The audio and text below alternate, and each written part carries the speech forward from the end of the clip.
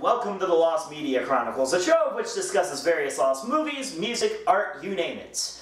Well, today's episode was made out of frustration while making my most recent Adventures in Vinyland episode. My most recent episode is about The Velvet Underground and Nico, one of my all-time favorite albums. One of the things I like to do for this show is include live footage from the era I'm talking about.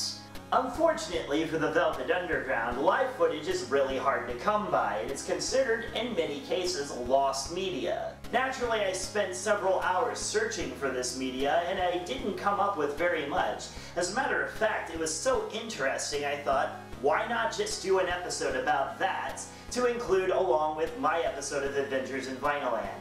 So here you go. This is the lost footage of the Velvet Underground. Now before I go too far into this, live music is a bit of a gray area when it comes to lost media. On one hand, most bands have surviving recordings of most of their songs in a live setting. On the other hand, some other bands never did live performances to begin with, or they're no longer alive or together for us to see them perform. It's hard to determine what's worth classifying as significant when it comes to this field. However, if you've heard some of the Velvet Underground stories and knew how important they were, you probably see why this is so heavily sought after. The Velvet Underground were one of the first art rock bands out there, opening the door for experimentation. They were loud and sung about controversial subject matter that influenced many groups to come. They were most famous for being Andy Warhol's darling band. Warhol discovered them and built up an infamous reputation that did nothing but boost their legacy. They never had a hit single, but they helped the formation of punk, dream pop, noise rock, and psychedelia. Now, like many bands, the Velvet Underground's lineup had some significant changes. Viola player John Cale would be replaced by guitarist Doug Yule. There was even an album where Yule was the only remaining member of the band. However, if you're one of those crazy people that for some sick, twisted reason likes the Squeeze album, you're a traitor to the fan base. The Velvet's most famous lineup included German singer Nico. Nico was forced onto the band by Warhol, and they always resented that fact. The entire production of the Velvet Underground and Nico contains arguments between Nico and virtually everyone else. She was seen as unnecessary for the band, but they also didn't want to lose their support of Warhol. I go more into detail about that in my Adventures in Vinyland episode on the album. Reed forced Nico out of the band in 1967 when he fired Warhol as manager. After a few years, they realized they took her presence for granted. Nico went on to have a critically acclaimed solo career, and the Velvets continued to make loud, controversial music until they broke up in 1971 due to executive meddling. Lou Reed and John Cale also had successful solo careers. Now, there were many efforts throughout the years to have a Velvet Underground reunion. In 1993, over 20 years after the breakup, the band had a successful reunion tour, but there was one problem: Nico wasn't there. In 1988, Nico had a mild heart attack while riding her bike, causing her to fall unconscious. A passing taxi driver had trouble admitting her to a hospital, and she was misdiagnosed with heat exposure. She died later that night due to improper treatment. The Velvets were visibly touched by her absence. Her vocals for All Tomorrow's Parties, Femme Fatale, and I'll Be Your Mirror were all done by John Cale, sometimes tearfully. It's been a huge treasure hunt for Velvet Underground fans to find live footage from their heyday, especially footage including Nico. The band was never hugely popular, mostly leaving its mark in the underground. It wouldn't be until the late 70s when they really started gaining recognition. Famous artists from the era, such as the Rolling Stones and the Beatles, already have scattered live performances, so smaller acts like the Velvets are even harder to come by.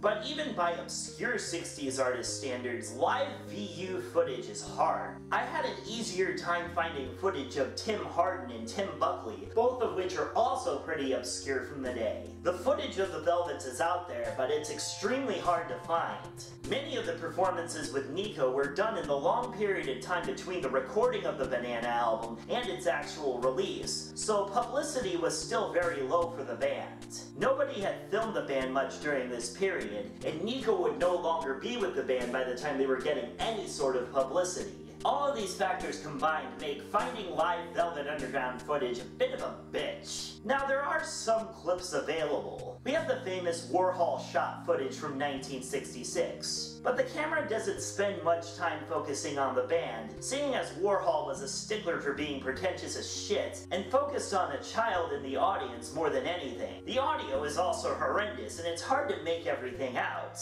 Another clip is from Warhol's The Exploding Plastic Inevitable, which focuses more on the dancers than it does on the band. There was one particular performance where Lou Reed fell ill and was filled in by Cale, with the rest of the Velvets shuffled around in their roles, including one person filling in for the drums. Once again, this has terrible audio. The most commonly available footage is from the 1993 reunion. There was a full concert recording that was released in 2003 from this era, as well as several bootleg recordings that are varying in quality. The saddest of these performances was the one done at the Rock and Roll Hall of Fame in 1997 after the death of Sterling Morrison. Last night, I said goodbye to my friend. Last night, I said goodbye to my friend. Last night, I saw his face and cried.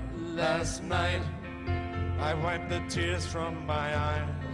Now, none of these are as interesting as the performance at the Bataclan in 1972. Strangely enough, 1993 wasn't the first reunion of the Velvets. For one night in 1972, the band got together and performed a few songs at the Bataclan Theatre in Paris, France. But there was one thing that makes this performance extra notable. This reunion included Nico, who performed some of her own original songs as well as her songs with the band. The performance floated around in audio form for decades, receiving an official release in 2004. However, a few years later, a French university uncovered some footage that was from that same performance. Not only is the footage crystal clear, but so is the audio. Unfortunately, this footage only included 3 songs in an interview, but it's widely believed that the entire performance was caught on tape. It's not known if the remaining footage was just simply unreleased or if it's still lost. Some fans even claim to have seen an extremely rare bootleg with the entire video performance. If this is true, this might be the only full, high-quality Velvet Underground performance featuring Nico in existence. Now, as I said earlier, live music can be a bit of a gray area.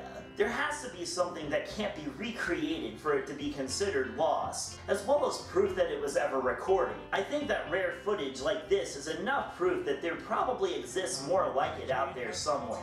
But why is it important? Well, most influential artists from the 60s have tons of surviving footage, but the Velvets have so very little. This is such an influential and important band that having footage helps us get more context as to where the band were in history. They played a seminal role in development in popular music. Therefore, lost footage like this is considered priceless. Join me next time when I talk about an early Disney character and his lost cartoons. It's animation related, so I know a lot of you guys will like that. See you later. Fred says bye too.